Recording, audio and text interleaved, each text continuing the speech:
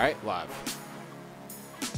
Yo, what's good, Knicks Nation? Welcome back to another Game of the Week preview. And of course, we have to preview this game. The New York Knicks are going up to Boston. They're shipping up to Boston to take on none other than the Boston Celtics. And we got to bring on Noah Dalzell to break down this game. She covers the Celtics for the Celtics blog. You know, one of the longest standing Celtics blogs out there. So make sure to lock in, tap in, hit that thumbs up button for the squad. Make sure to subscribe to the channel if you haven't done so already. And make sure to support our sponsor, UnderDogFantasy.com. Use that promo code KFTV to get up to a $100 match. Noah, how are you feeling today? What's going on? I'm great. Thanks so much for having me. And I will start off by saying that the Knicks are my second favorite team in the NBA. Ooh. And I'm not pandering. It's the truth. So it's great to be on. I'm excited for tomorrow's game. Oh, okay. There you go. I love talking to hoops fans and just who love the game of basketball. As I told you behind, off air, is that I live in Boston. You know, some of the Knicks Nation over here likes to joke that, you know, this is my hometown, although I don't really claim my hometown. It's my wife's hometown. Okay. I just live out here. You know, it's just where an address is where they ship my mail to. You know, it is what it is. You see, I got the Wolf Clyde Frazier jersey behind me, got all my Knicks paraphernalia out here. So it is what it is. But since your second favorite team is the Knicks, I got to ask, what have you thought about the New York Knicks this season? Yeah, I mean, so it's not like I haven't been a lifelong Knicks fan at all. So I think this current team is really cool. And I think the way that they've approached the season, ton of adversity between all the injuries, Julius Randle, OG Anunoby, to still have the record that they've had and to also just be so competitive in every single game. Like, I feel like they're just, as a basketball fan, you just have to admire the toughness and tenacity that they've played with. Jalen Brunson's one of the most exciting players in the NBA right now. I think Josh Hart is one of the most exciting role players in the NBA right now. So there's just a lot of good things going on over there. I was at Madison Square Garden when the Celtics were there, a couple months ago. Great atmosphere. So it's just a lot to be excited about, I think, as a Knicks fan. Oh, for sure. You know, as we've seen the last couple of games, we've had an exciting win against the Milwaukee Bucks, where it was just Jalen Brunson and the Nova squad plus everybody else on this roster. It just feels like Jalen Brunson and the Knicks at this point, as we can call like the band name. And they they just went against Milwaukee and just beat the brakes off of Dame and Giannis. And then you have yesterday's game where they beat the Chicago Bulls. And so right now they're positioned as the third best team in the East right now, third in the Eastern Conference. And we have another important game tomorrow against these Celtics because, we're trying to make sure that we can stay in the top three. We want home court advantage. We lost the tiebreaker to the Orlando Magic. They won that series against us. Same thing as the Indiana Pacers. And there's just still a lot of maneuvering. We won't really know what it feels like, what the playoff picture will look like until the season completely ends this weekend. So with that in mind, we're excited. We want this game against the Celtics tomorrow. And give me a little insight on the Celtics season right now. How have you, I know you cover the team. Tell us a little bit about the Celtics season thus far. Yeah, it's been a pretty electric Celtics season, if I can say that. So I think, first of all, it's a very unique situation in that they've locked down the best record in the league for weeks now. So effectively, this last stretch here has just been like completely meaningless basketball as it relates to the outcome of games, which would make you think maybe they'd be dropping more of these games, but they've actually been quite effective with that. I think they've been playing kind of different games with different internal goals for each game of certain metrics they want to hit and trying out different coverages and letting different guys get run. So they've had to kind of find ways to keep this interesting, which is obviously very different than what most other teams are experiencing right now that are vying for a playoff positioning or, trying to get into the playoffs or play in or whatever it is. So it's kind of a unique circumstance, but this is a Celtics team that has been dominant all season long. Every time they drop a game or two, it's like you hear all the national narratives. It's a whole, they're weak, they're soft, they choke, and then they rattle off another 9 wins in a row. And so, I think they're 62-17 right now, and could be a 65-win team if they win the next three, which I don't know if they will, but they've been very, very historically dominant, and just their point differential ranks up like top 5 or 6 ever as far as how much they're winning games by overall. And so, they've looked really good so far. They've had a lot of like guys in and out of the lineup, mostly like nagging injuries, not anything substantial. So I don't think they've really had a serious injury bug the way that a lot of other teams like the Knicks have. Um, but they haven't really missed a beat when they have guys out of the lineup. So you have, you're resting Porzingis and Brown one night, like other guys just step up. That's just kind of the nice thing about having so much talent on the roster. For sure, and it's what we like about the New York Knicks too, is that we have enough depth, right? Yeah. Where we, as you mentioned, we didn't have Julius, we didn't have Mitch for a bit as well, we didn't have OG, but yet we're still here. We're talking about a team that's third right now, where you have Jalen Brunson, Josh Hart, Dante DiVincenzo, Miles McBride, Isaiah Hartenstein. You could talk about Precious Achiuwa and everybody else who have just stepped up to the occasion and helped this Knicks team be in the position that they are right now. You could talk about that for the Celtics, the way you're talking about the depth of that roster. But, something that's interesting that came across everyone's timeline at this point, and I'm sure it came across yours. Shout out to Keith Smith, who has been, who's a friend of the show. Jaylen Brown, Drew Holiday, Al Horford, Kristaps Porzingis, Jason Tatum, and Xavier Tillman are all questionable for tomorrow's game versus the Knicks. What did you think as soon as you saw that come across the timeline? Finally. Like, I think, I think a lot of people, around the team are kind of, you saw what happened last night with Giannis goes down, kind of on a weird kind of no contact injury. Hopefully he's okay and back in the lineup soon. But I think Celtics fans are just kind of thinking, it would really suck right now if someone got hurt playing a basketball game that has Mhm. no outcome, right? And so, you weren't going to start doing it 3 weeks ago because that's, Mhm. you don't want to lose rhythm. And I'm sure the league would not love that either. But not surprised that this is the lineup they're rolling out for tomorrow. I know because it's a national TV game, they can't rest multiple all-stars. And so, I mean, they have all have injuries attached to them. I don't know how that's going to work, but I'm probably half of those guys will play and half of them won't. That's just the way that they've been kind of going about it, listing the questionables. And then usually they pick, I don't know what the logic is, but they'll pick some to sit and some to play. But I will just say, even you cut half of those guys out, it's still a very good basketball team. So sometimes it's almost felt like they're better because like maybe there's like more touches for everybody or there's a little bit more energy going and knowing that like guys have bigger opportunities. But yeah, I don't think you're gonna see them struggle just because they're resting a few of those. That's definitely like the case when we saw the Knicks trade RJ Barrett and Emmanuel quickly, because those two guys, for as good as they are, they require touches as well. And then once Yeah. you move both of them and you get OG Anunoby here, Precious Achiuwa, guys who don't need to be on ball as much, we just saw the Knicks offense just open up. So totally understand that concept for the Celtics, where you kind of lose talent based on like minor injuries, resting, whatever the case may be, and then you just watch the flow just seem a little bit better.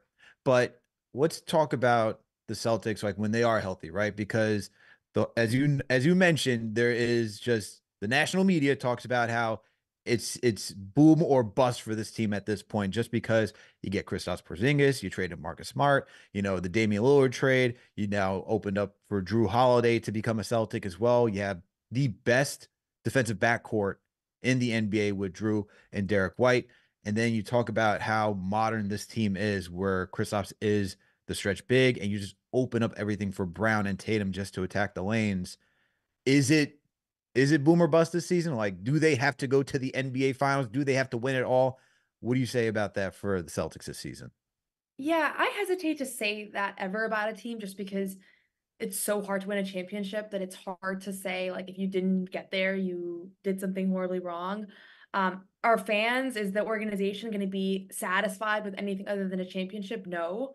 That has probably been the case for the last few years, so it's not unique to this year. I will say like there's two different ways that this could go if it doesn't go well. Like there's a 7 game series against the Nuggets that's really high level, and Jokic is just too phenomenal then, and that's why the Celtics lose. I think in that case, you run it back next year, knowing that you were right there. And then there's anything other than that, pretty much. Like if you're losing in the Eastern Conference, I think that would be seen as a big collapse. If you're losing, in 7, even to, to really any of these teams in the Eastern Conference, no offense to the Eastern Conference, but I think there's just this feeling that the Celtics have that they've just been so ahead of the rest of the pack that not making it out would be pretty shocking. I don't personally feel that just because I just have seen crazier things happen in the NBA. And I also think that there's a lot of really talented teams. You never know how injuries are going to go, knock on wood. You never know just who's going to catch fire, who's not. So I think there's just a lot of X factors, but certainly that's the sentiment around this basketball team right now, is that they are making the finals and they better make the finals. And, they should win the finals too. Although I think Denver makes a very strong case as well. Denver definitely does make a very strong case. It just feels like they're cruising out in the West right now, and they're just waiting for the playoffs to start.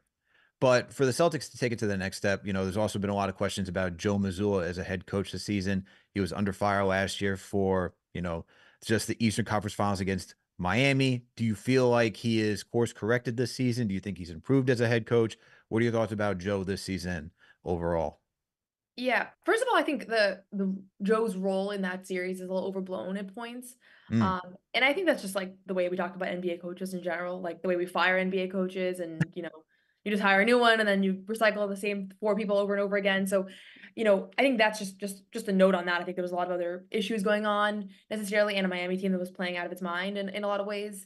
But this year you're seeing a different Joe Mazzulla and you're seeing a guy that is a lot more confident, that has a staff that he's assembled, that he's put together, that he selected over the summer. He had the off-season training camp time to put in place a system that he believes in that will be successful.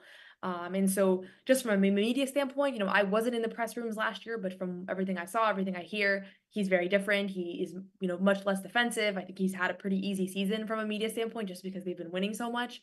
But he has this unique strength as a coach. Like I think sometimes people talk about him like Joe Mazzulla is a weakness of the Celtics. hmm. And I don't view him as that. I view him as actually as an asset in a lot of ways, in the ways that he's been able to get complete buy-in from every person on the roster, so that even when you're missing four starters, like they're dominating basketball teams.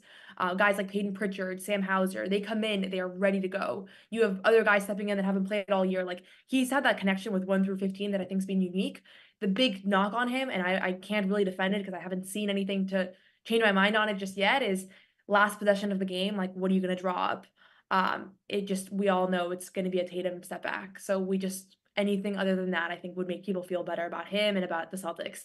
And so that's the knock on him. It doesn't seem to be like something too complicated to fix, but I don't know. I mean, I don't know from your standpoint if that's something that like, from covering the Knicks, you see that same thing about the Celtics of like last shot, everybody knows what it's going to be. It's not going to go well. I don't know how prominent that is outside of like Boston, but it certainly is the feeling around here.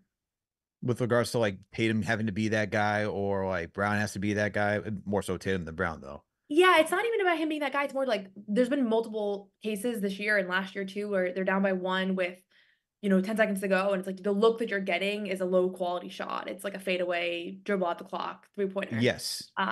So and I think, it's not the Celtics are the only team that are doing that, but that's to me the biggest weakness with this group and with Missoula is like that we don't have like these really good out of timeout plays that are at the end of games or like the last few minutes the pace is really poor, like that's Mhm. been the biggest challenge. And I don't know, some of that's on him, some of that's on the stars, but outside of that I think he's actually been like a really great coach this year.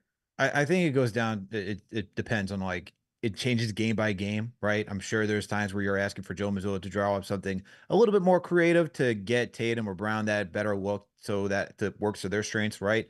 And then there goes back to the player where like a play breaks down. What's their tendency to go to for a shot? Tatum likes those long twos, fadeaway jumpers where it's like, dude, the whole complaint for him has been get downhill, get to the rack, or look for a good open three because that's just essentially how the game is now. And we see that on a Knicks standpoint too. The difference is that where it comes down to Jalen Brunson, it doesn't really matter what Jalen Brunson does because it just feels like anything, whether it's a set play for him or if the play breaks down, he just knows how to get to where he wants to get to on the court and just get an open look for himself. So if it's JB, which it 9 out of 10 times usually is for the last shot, doesn't really matter. Like Tibbs could probably draw up something. It's like, okay, it's probably going to break down. It may not break down. Who knows? But JB's going to get a good shot for the Knicks when he gets to that point. When it's Julius Randle, and like we saw some of this last year too, where there was trying to be a trade off between, let it be Julius, let it be Brunson, and then it just became all Brunson towards the end of last season.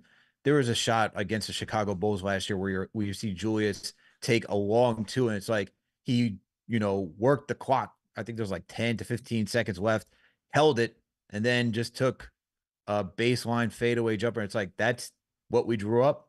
That doesn't make any sense. So why would it be? And that's where you could say, is that a Tibbs thing? Is that a player thing? Like it could be both, but the Celtics are not just the only team that deals with those type of questions. Knicks have dealt with those type of questions. I think if you go to any fan base, they'll tell you that, hey, why are we getting this type of look? Why don't we create something a little bit more, you know, fluent? Why do we create something that's a little bit more, you know, team friendly? Just even if it's going to somebody else, why don't we just look for something that's an open shot? So definitely not a Celtics thing, but I could totally see And especially being out here in Boston and when I go play pickup ball, I just talk to people who are fans of the Celtics, like Tatum taking these fadeaway shots, and it's like, I don't know, man, we're still waiting, you know. And it's even like when you go to like last year, you see Marcus Smart taking like a last shot. It's like, why is Marcus Smart always taking the last shot? Why is it always ending up in his last hand when it touches JB's and JT's hands? You know, that's how I look at it as. Yeah, no, I see what you're saying. To me, it's been less about who takes the last shot. It's more about just like the quality. And you're right. Like Jalen Brunson creates really great looks. Like that's I think it's more of a strength of his. So a lot of it is on the player, but there's so many weapons on the Celtics team that I think sometimes down the stretch it's frustrating to see Porzingis and not even be involved in the action, or Derek White, who's statistically one of the clutchest players in the NBA this season, not really be involved. So a lot of people are wondering, like, is it going to change in the playoffs? Maybe he's just like kind of keeping it close to his chest. I'm not smart enough to know if that's how complicated he's thinking about it. So we'll see. But I just would say, like, in general, he has been a very good coach for this team, and there's just complete buy-in, and I think the staff that he surrounded himself with has been phenomenal as well. So yeah, you think that has generally not been like a weakness, and I think sometimes he gets knocked on just because of the way he got the job and last year, and he was young and Mm-hmm. defensive in the media and things. But I think you're seeing a guy that's a little bit different this year. Salute to Knicks Nation. Thank you all for tuning in for another game of the week preview. We're previewing the New York Knicks facing the Boston Celtics tomorrow. The Knicks will be in Boston at TD Garden to take on the Boston Celtics at 7:30 p.m. With me on the other side is Noah Dalzell. She covers the Celtics for Celtics blog. Make sure to go check out her work there, and make sure to support our sponsor, UnderDog Fantasy. Use that promo code KFTV to get up to a $100 match. Okay.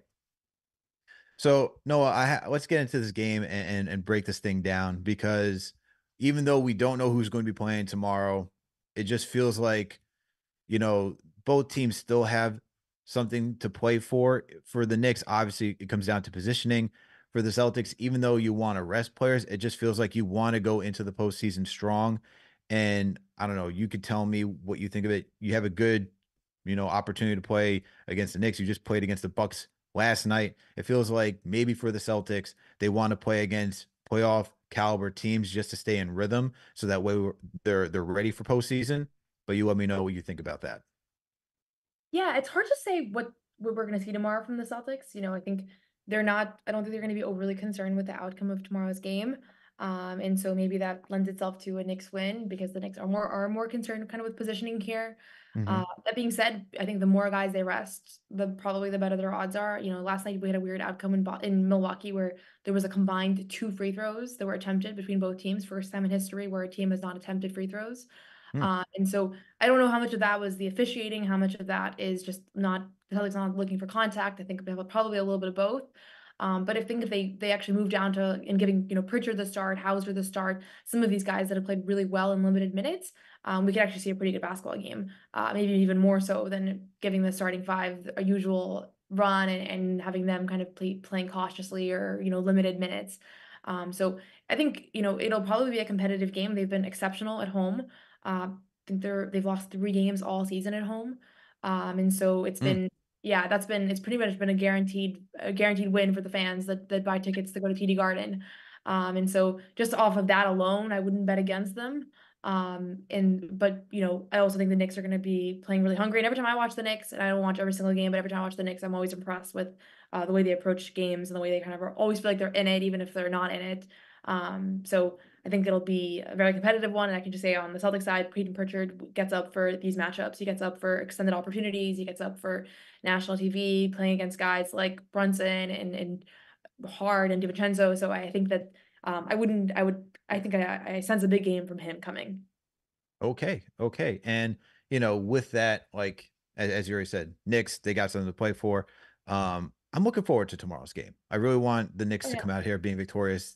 You mentioned that the Celtics have only lost 3 games at home this season, which feels like it's a record. If it's not, I don't know many teams that just don't lose at home like that. That's insane. But I'm looking forward to tomorrow's game. And a key stat that is, you know, up in, like, I guess up in the air for how it can go, how this game will turn out, is points off of turnovers, right? So the Knicks right now over the last 10 games have been thriving. They're number one right now in the league throughout these past 10 games at scoring off of turnovers. On the other hand, Boston, who we already know has a solid defensive core, they're number 2 right now over the last 10 games at preventing teams from scoring off of turnovers. So it feels like rubber's about to meet the road at this point to see which team will thrive in this one. I think this will be the determining factor where who will win tomorrow's game. What do you think about that? Yeah, I mean, just in general, when the Celtics take care of the ball, which they have done at a high level this season, they've been really hard to beat. And so certainly that'll be a priority. Joe Mazzulla often has talks about the margins, and that's points off turnovers, rebounding. They've struggled a little bit on the glass. I could see that being a bit of a challenge. I know it has been in the past with the Knicks. The Knicks are one of the top rebounding teams in the league still, right? And I Mhm. know that they're back kind of a more full strength on that regard. So could see that being a little bit of a challenge, especially if they sit some of the big eyes on the roster. So certainly like that'll be a factor. I think to me it's so hard to know what kind of game we're even looking at. But you have the ball in Pritchard's hands. He usually takes quite good care of the ball. Derek White takes good care of the ball. So I think like the availability of those guys will help ensure that. But they've managed to find a way to play like a very free flowing offense where they're always kind of looking at different options. There's a lot going on. It's not like they're playing conservatively, but they have been really good at not turning the ball over. And I think it's just been a huge point of emphasis for them because that hasn't always been the case in this Tatum Brown era.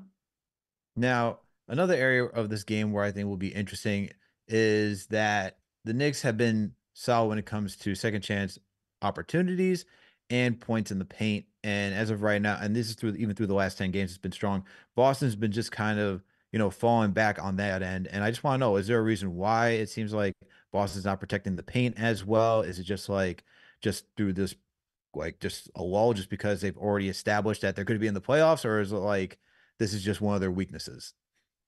Yeah, I think it's just a little bit of a lull. Their defensive numbers have dropped a little bit in the last few weeks.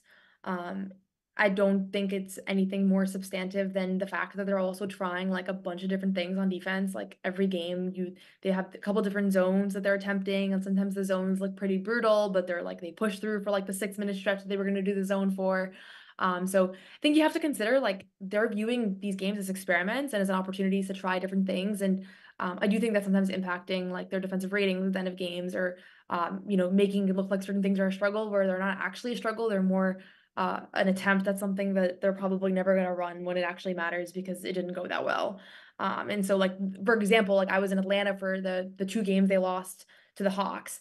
And Mhm. in that game, they were switching on everything 1 through 5, and Porzingis was switching on to DeJounte Murray. It was going horribly. In overtime, it was like a hard watch because you're like, why are you still switching on him? He was torching Porzingis. And after the game, we asked Mazul about it, and he was like, where we were practicing 1 through 5 switches today because like that's what we were doing today. And like it doesn't really matter. Whereas I think if you were vying for playoff positioning, maybe you were not going to try out a defensive coverage that wasn't working as much. So it's hard to know how much of that is like a cover for when things don't go well, but that has been the message around this team over the last few weeks of like we're trying out a bunch of different things, like everyone relax kind of. And so when things don't go well, I think there's something easy to point to. But generally speaking, I mean they've still been winning the vast majority of their games. They had won a bunch in a row until they dropped this most recent one in Milwaukee. And they've been stringing together wins regardless. But I think that's why like some of their numbers from a month ago were looking a little bit more solid. Interesting. So you're telling me that Missoula goes out there and uses some of these games as just practice, just to say, Oh yeah. "Hey, let's just." It doesn't even matter. Like, I are you telling me that the outcome of these games, like, they matter, but not as much as long as like they're trying out a new defensive scheme or a new offensive scheme? Is that what you're telling me? Yeah, so I'll just say Missoula is like one of the most competitive people like I've been around. Like he wants to win. It's not that he's sitting there being like it doesn't matter. But I think they're viewing this as like they're not going into the Knicks game tomorrow being like we need this win and like that's first and foremost the way that they will in 2 weeks when the playoffs start and like that's the mentality. I think they're viewing this as like okay, what are the things that we want to work on tomorrow? Who are the guys that we want to give extended opportunities to? Are there certain coverages that we haven't been as strong in that we want to try tomorrow to run for extended stretches? Like those are the things that I think are the more dominant conversations in the locker room right now, not we need to win this, we need to get this win really badly. Because like effectively there is no impact in not just tomorrow's game. Like this has been going on for 7 games now, right? That none of these, you could lose all these games and you will still have the best record in the NBA. Like that is so unique. I can't remember the last time that a team had such a big lead in the standings. And so that's, yeah, they've been running things. And again, like after the Atlanta game, I was sitting in the press room and I was kind of like, really? Like that, though that wasn't just like it wasn't working. It's hard to sometimes like buy into it, but I do think that's what's happening. I do think that like they're trying things out and like it makes sense because what better way to practice new things than against other NBA teams that are dying to win because they need these wins really badly. And when they have dropped the ball a bit, like the Atlanta games, like Porzingis said after the game, like, yeah, it's hard sometimes to maintain that intensity against teams that are like dying to win when it really doesn't impact. We don't need these wins as bad, but we can't go down that path because then we're going to build bad habits. So I think they have avoided building bad habits, but I do think that kind of explains some of the inconsistencies that we've seen. Interesting. Interesting indeed. Well, salute to Knicks Nation once again. Thank you all for tuning for another Game of the Week preview. Once again, on the other side with me is none other than Noah Dazelle. She covers the Boston Celtics for the Celtics blog. Make sure to hit that thumbs up button for the squad. Make sure to subscribe to the channel if you haven't done so already. And make sure to support our sponsor, UnderDog Fantasy. Use that promo code KFTV to get up to a $100 match. And let me tell all of you about UnderDog Fantasy right now, okay? I love using it. It's a lot of fun. You can do the pick'ems. You can do the drafts. As you know, every post game, CP always announces the draft, the odds that how it's going between him, JD, and myself. And yes, CP failed to mention, okay, because we were trying to coordinate last night. We were trying to coordinate a 3-person draft, and we did do that.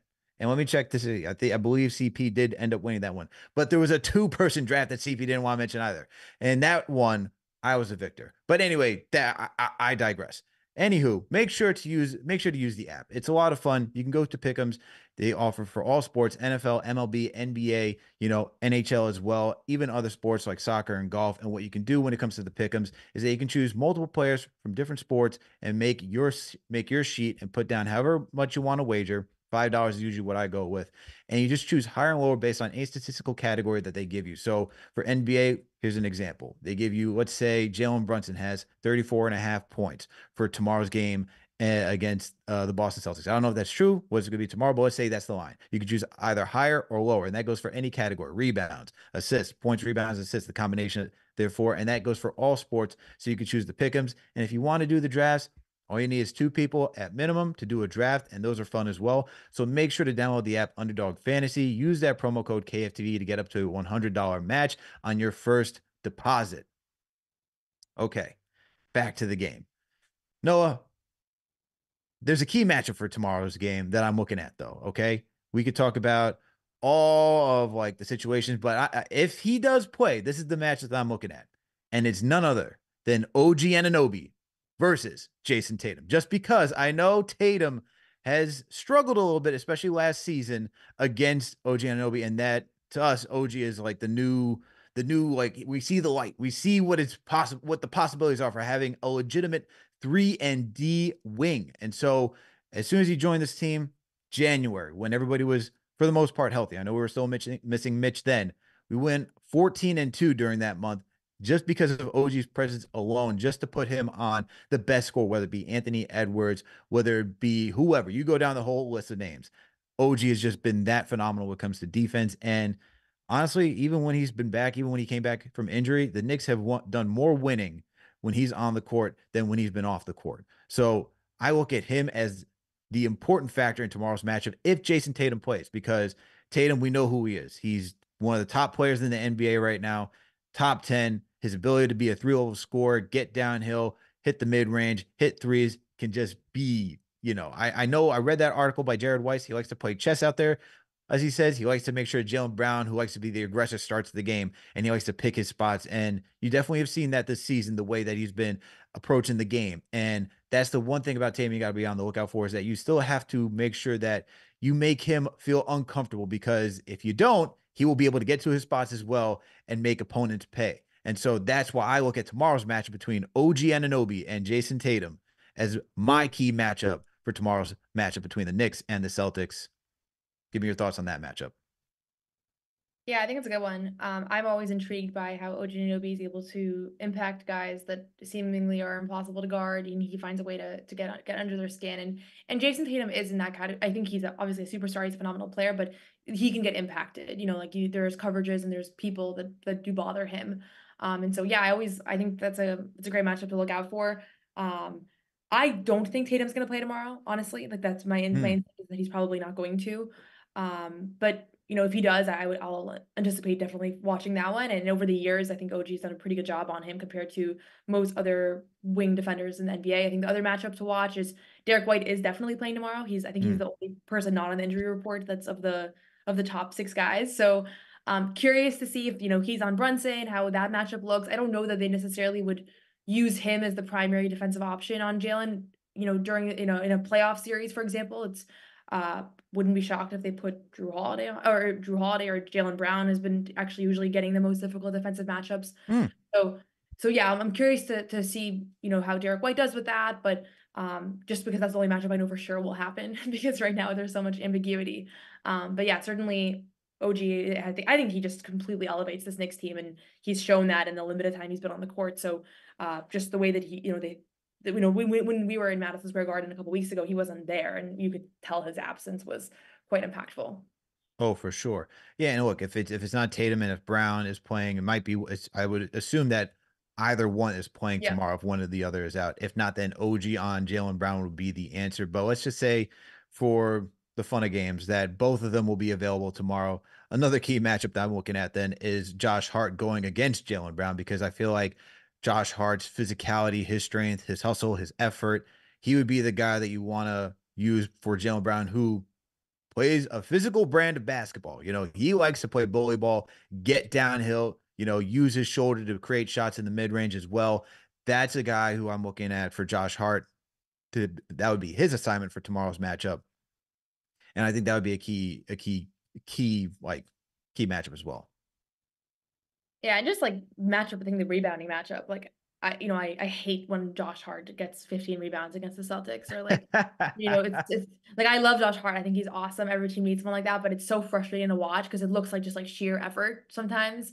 And I think it probably is predominantly effort. Definitely is sheer effort. Yeah, and so I think, like, to me, yes, they can mix around coverages, yes, they can experiment things, but, like, you don't wanna not play hard, and I actually didn't watch the entirety of last night's game because I was covering the main Celtics game, which had more meaning to the to the organization right now than the Celtics game did, Interesting. but from what I saw online and just from the highlights that I was able to catch, I think effort was a little bit of a factor in last night's loss to the Bucks, and so you don't wanna finish out the season with a couple of poor effort showings and then think you're going to turn it on, and next thing you know you're facing Joel Embiid in the first round because the standings are weird. So I hope they come out with intensity because I know the Knicks are going to for sure. And so that is a thing to follow for sure. Absolutely. Look, the Knicks are not going to stop, and they're going to Yeah. want this win. As look, even if you're telling me that the Celtics want to rest players, they have to be thinking about playoff implications too, and like what happens if they beat the Knicks and other teams that they're thinking about. Because it for them, I don't know if it really matters to the Celtics, but I'm sure they would like a certain road to the playoffs too, where through the playoffs where it's easier in their favor, and not necessarily have to play like the most physical teams up front first, and maybe wait and save them for the final boss of a video game, before like you go off to the next challenge. That's just my opinion though. But the next matchup I'm looking at too, and this is my X factor. This is my X factor for tomorrow's game. And I know with KP out, and we don't know what is out. Do we know if either KP or Al Horford are for sure out for tomorrow's game? I think everybody's questionable. Nobody's out. No, everybody's questionable. Okay. Because my X factor, I should say, my X factor for tomorrow's game is Mitchell Robinson, just because with him back, you talk about rebounding for this team, which is very crucial against a Celtics team that can play top tier defense, and their offense can just be, lights out. And getting every offensive rebound, getting every defensive rebound, it is so important for this Knicks team, especially without Julius, because you need to make sure that you get quality possession. So having Mitchell Robinson coming off the bench tomorrow, he's been working his way back up after having ankle surgery. Last night against the Bulls, he played 20 minutes. So he's getting there. He's getting to that ability to play the same amount of minutes that he did prior to the injury. But Mitchell Robinson will be my X factor for tomorrow's game, because the way he can guard the perimeter, just guard the pick and roll. Like I said, his rebounding is so key. And for a Celtics team that can be so prolific on offense, you're going to need everybody on defense that is capable of slowing things down. And with OG, Miles McBride, Dante DiVincenzo, Mitchell Robinson, Josh Hart, those are the guys that I'm looking at to like really hone in and try to slow the Celtics down and make sure that we can still have a ball game tomorrow. Yeah, certainly, and I do think Porzingis' weakness is, like, the more physical, menacing on the glass, bigs, like a Mitchell Robinson, and so, from my standpoint, like, how are the Celtics going to respond to someone like that if he is available, in particular if Al Horford's out, which, might be the case.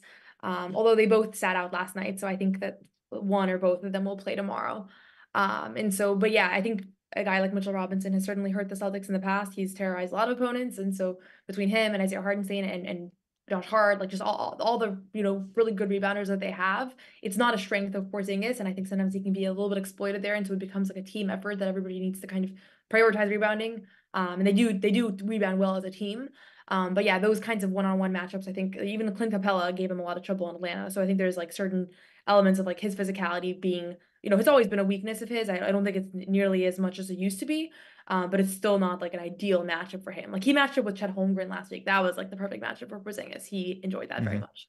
I'm sure. But yeah. Who's the Celtics X factor for tomorrow's game? I know it's tough to say because of Yeah. all the injury stuff, but let's just say like, okay, you can give me. I'll be fair and say give me both options for a fully healthy Celtic squad and for a non fully healthy Celtic squad.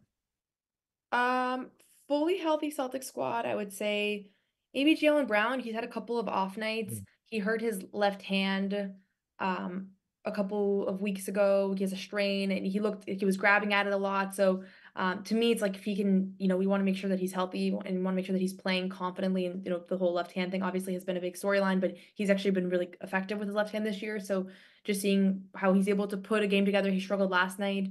And then I would say more realistically, because I think I expect him to probably sit this one out.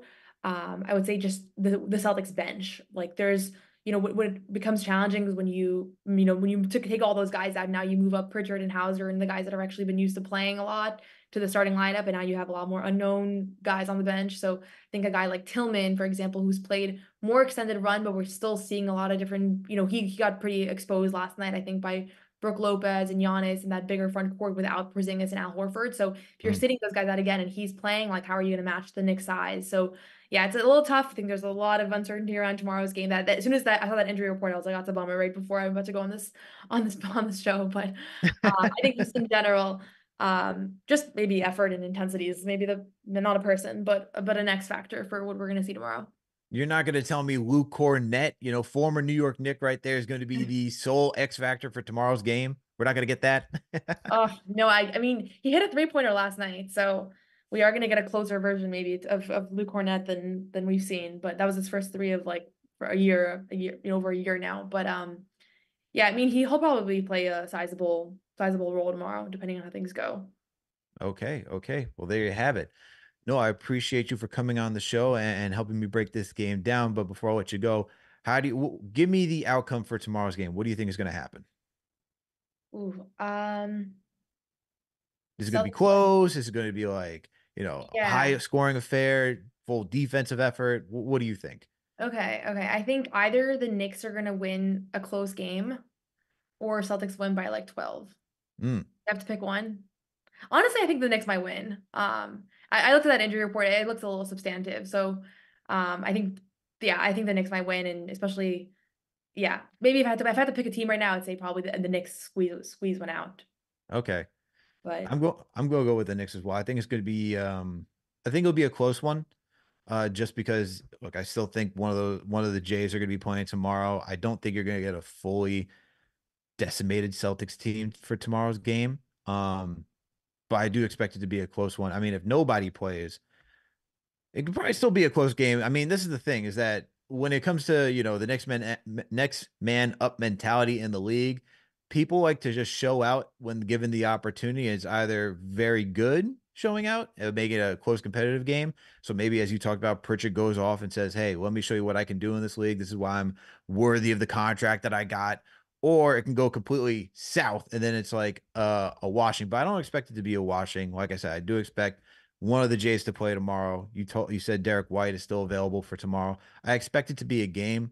I don't think that the Celtics just want to roll over for their own fan base since it's going to be there. It's going to be nationally televised. I feel like this is still going to be a competitive game. So I think the Knicks get this victory because it just seems like things are starting to click for them. But I do think it will be a close one as we've seen for the rest of these past few games that it hasn't been easy sailing for them. They have had to grind it out. So I'm going with the Knicks in this matchup. So and I no, I will pre say, oh, no, no, sorry, go go. ahead. Go ahead. Go ahead. No, I was just gonna say, like, the Celtics have only been blown out like two or three times all year. So Even if they lose, like I think they've been in almost every game that they've been in, if not leading. So it should be a good one to watch regardless. For sure, for sure, for sure. Well, no, I appreciate you for coming on the show. Please let our listeners know where they can find you if you got any upcoming work that we should be on the lookout for. Yeah, I would say Twitter X is the best place to find me. I post like everything there. It's Noah Delzell NBA. And then yeah, I write for Celtics blog, so my all my coverage is there. Awesome. No, appreciate you for coming on the show. And shout out to Knicks Nation and anybody else. I know there's Celtics fans that tune into the show too, especially when we match up. They all love to be in the comment section and say, "Oh, we won," but you never want to talk. You never want to show when you guys lose, especially last season. So thank you all for tuning in for another Game of the Week preview. Knicks will face the Boston Celtics tomorrow in TD Garden at 7:30 on TNT tomorrow night. And make sure to hit that thumbs up button for the squad. Make sure to hit the subscribe button if you haven't done so already. Make sure to support our sponsor, Underdog Fantasy. Use that promo code KFTV to get up to a $100 match. And shout out to all the franchise channel members in here right now. Shout out to TM. Shout out to the Chief Mod in Operation right now. Shout out to K Dot. Shout out to who else we got in here? We got two lifted in here. Shout out to you. We got Curtis West. Shout out to you as well.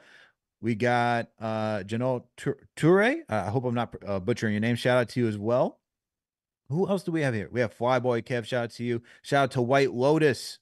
Thank you all for tuning in for another Game of the Week preview. Shout out to Jay from Puerto Rico. I see you in here too. Okay, all right. Shout out to K Dot. Shout out to Brian Oriente. Shout out to Mr. Dons. All right. Appreciate you all for tuning in for another Game of the Week preview. You already know what to do. All right. We'll catch you guys tomorrow after the Knicks play the Celtics. We out.